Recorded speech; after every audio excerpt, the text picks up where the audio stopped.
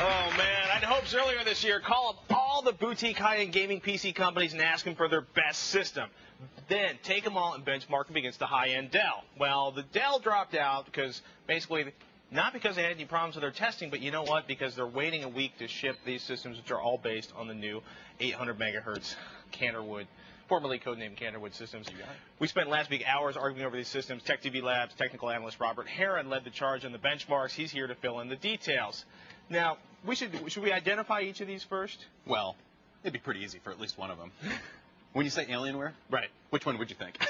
Yeah, we pull back the Alienware, the alien head in there, and it looks Area like an 51M? HR Giger kind of Definitely. monster. I mean, they redesigned it simply because, in my opinion, they had to. Everyone was copying the antique case design that pretty much everyone's stolen. It's a very popular case in its own right, but this really does. When you say Alienware, this is definitely.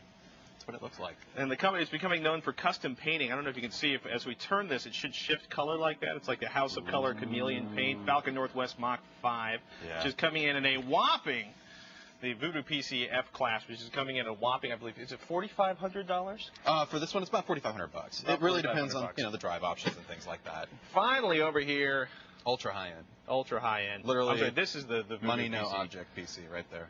Is it F class they call it? The F class, the F550 from Voodoo. Now the biggest thing about this is okay, case windows we're a little bored by, but if you can see inside of there, it has the most neatly laid out cables in the history. They don't even use the rounded cables with Voodoo PC. They stick with the flat cables and they fold them with a true origami specialist who it's incredible. Tucks them away nicer than, definitely nicer than the room I put it in. So. Yeah, one of the great. Without a doubt, though, all five, it's pretty much money is no object for the reason is that anything you want in them. $3,000 for the Alienware. Roughly. How much for the...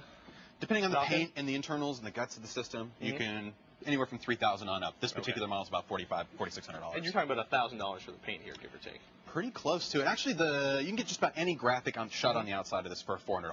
Okay. So that's a $400 option just for painting alone. And the price on the... For that, the case itself, well, that comes in right at $5,000 as it sits right there for just the case. Wow. Now here's the fun part. Now what was the estimated price on the Dell we're not allowed to show today? Oh, about $3,000. Okay. Right in there. So we got $3,000 to about $5,000 for each of these systems. Unreal Tournament 2003. Every benchmark we threw at it, OpenGL Gaming, Direct 3D Gaming with 3D Mark, or like you said, Unreal Tournament 2003, less than 2%. Right. Statistically insignificant. The margin of statistical insignificance, nothing you're ever going to feel. So basically, why is it? These are all using the same processor, motherboard, memory, and graphics card. Motherboard, amount of memory, type of memory, sound card, and in particular with these three, they're using the exact same motherboard as well. So, in a sense, what you're paying for is a lot of extras in terms of what components do you want to put in there. Do you want the best DVD burner? Do you want two of them? Do you want the fastest hard drive in existence? Do you want a couple of hard drives, serial ATA hard drives, serial ATA hard drives, 10,000 RPM ATA hard drives, things like that. Now, what's the biggest difference? You've obviously tested in the last couple of weeks. You've also tested this particular 3 gigahertz processor versus the 3.06 gigahertz. The new processor running on an 800 megahertz front side bus, previously running at 533.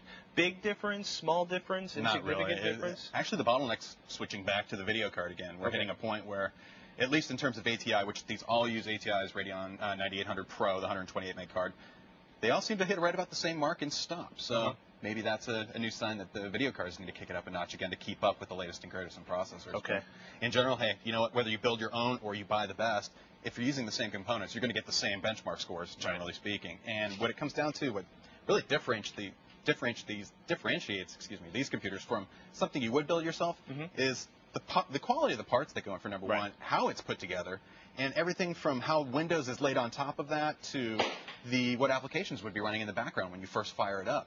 How about service and support? I mean, obviously, these are stripped-down systems, right? There's no Office on these systems. There's no Office, and when you load it up next to the clock, there's not going to be 6 or 10 icons from various applications that had to be loaded on in order to get you the price. Yeah, you're getting the best you can get right there. And on top of it, when they ship it to you, it is ready to go. It is ready to be abused, and at the same time, it can be reset to its current condition in a matter of minutes. They provide you with huge amounts of documentation. Oh, of course, here we go. When you buy a big system. This is ridiculous. Watch as he comes back out of here. Let's see what you get here. Now, this is a sign that the service and support for these systems are going to be a little. I mean, yeah, you've seen the paper owner's manual. You buy a $5,000 PC, they give you the book in terms of it's every vinyl, bit it's of not information. leather, but this is all of the information for this system. I mean, this is out of control. So, are you getting better service and support? Do you get a special tech support line, or? Well, in the case of say Voodoo, you get what they call limited or lifetime upgrade insurance, or assurance is actually how they put it. What that means basically is down the road, if you ever want to change anything inside of it, they will take it back, they will sell you the parts at wholesale, they will upgrade it for you, re-image it, send it back to you, yada, yada, yada. You get a lot of great service features like that. You get people also that specialize in building gaming machines. They're not here to build you the fastest office machine, not here to make sure that, you're going to have the latest this and that. It's really, how fast can we run the games? Will they run the latest games? Do I have all the latest features that I need? Okay, so in terms of that, you have a lot of style that goes into all of these systems, too. Okay, let's see if I get this straight. First of all, primary difference between these is basically the look. Definitely. If you're willing to buy which motherboard are inside of these? The 875p. 875p motherboard, the Canterwood chip, the 3 gigahertz, 800 megahertz chip, and a 9800. You're going to get pretty much the same exact performance on these. Pretty much. If you build it yourself? Same thing. And you know what? We got a poll online. They're pretty. Or they're scary. Rescue DVD. This is so scary. Thanks, Robert. Our distinguished lab rat, Robert Heron. Lawson Wong, thank you for running the benchmarks. You can find his full analysis, not to mention how he tested these systems. Plus, we want you to vote for which system you think looks the best. It's all coming. Well, you know what? Go to thescreensavers.com. Do us a favor, vote. We want to know what you think about these systems, or if we should never show pretty systems again. They're delicious.